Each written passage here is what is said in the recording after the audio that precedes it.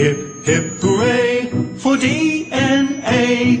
It provides the key to the plans for making everything in you and me.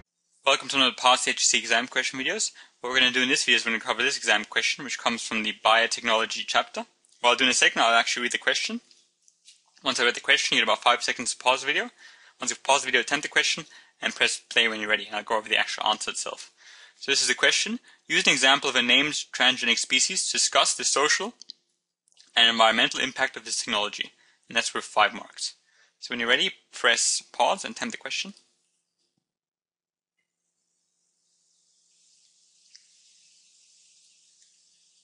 Right, welcome back. So for this question, it's worth 5 marks. So it's worth a decent chunk of marks. And what you should do is, obviously, you need to have a named example of a transgenic species. So I took 2 examples. I took the BT cotton and the goat, which has a human gene injected into it. So then I did use that to discuss the social and environmental impact. So I did some general discussions on some of the pros and cons when it comes to social impact and environmental impact. And I specifically brought it back to the examples. So general, but also specific examples, because that's what we're asked to do.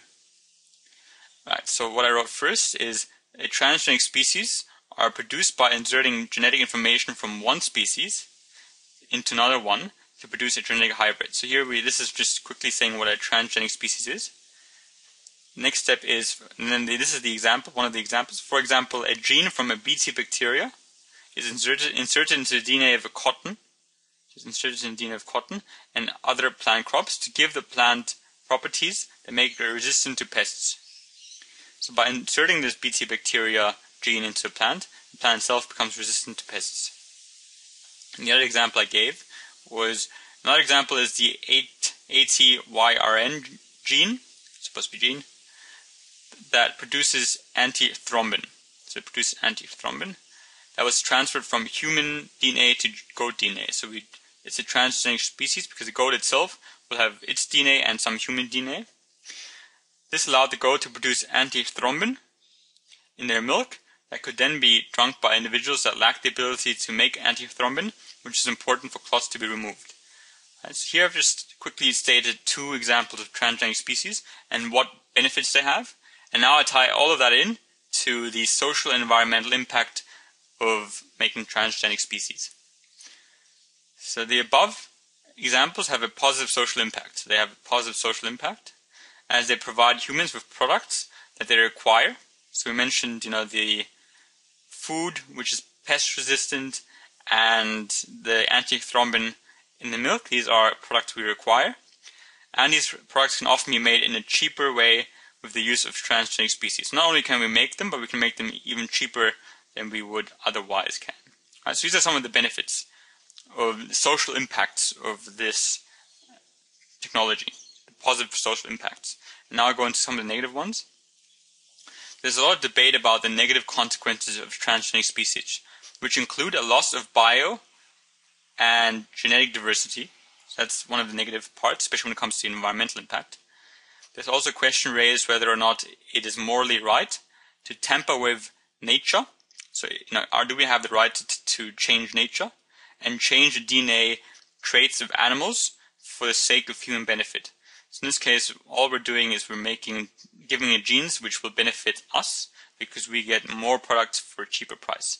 And obviously, the negative consequence would be: is that morally right? Social impact. No, is it morally right? Should we be allowed to do that? So in this case, we get marks for talking about the 2 examples. And we'll only get 1 mark because it's only asked for 1 example.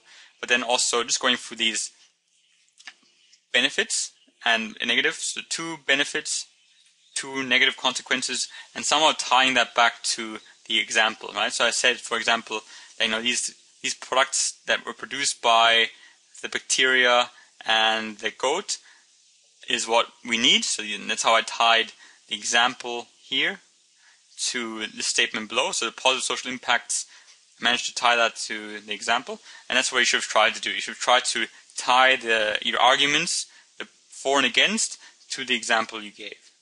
and that would be worth your 5 marks. So you get 5 marks out of 5 for that. And where they come from, they came from these dot points. Discuss the potential impact of the use of reproductive technologies on the genetic diversity of species using named examples of a plant and animal that have been genetically altered. Right, so this could be your named transgenic species. And students will analyze information from secondary sources to identify examples and the uses of transgenic species. Again, that's the dot point. And use available evidence to debate the ethical issues arising from the development and use of transgenic species. That was the other part. So we named one and then we talked about the negative and positive consequences. That was from this dot point. I hope that was useful. Thank you for watching.